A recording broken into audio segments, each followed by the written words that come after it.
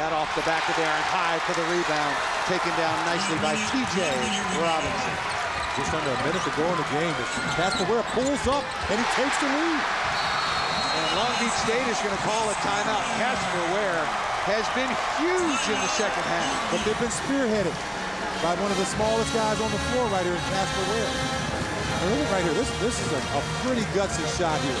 Lots of time left on the shot clock. He says, hey, back off, I'm feeling it. Well, Terrell Smith goes under the screen set by Phelps.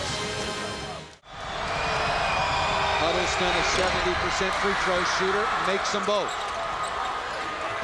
And Long Beach State, looks like they're going to pass on call a timeout. Going to go right for it. Or at least see how the early possession goes. Ware, pull-up jumper, knocks it down again.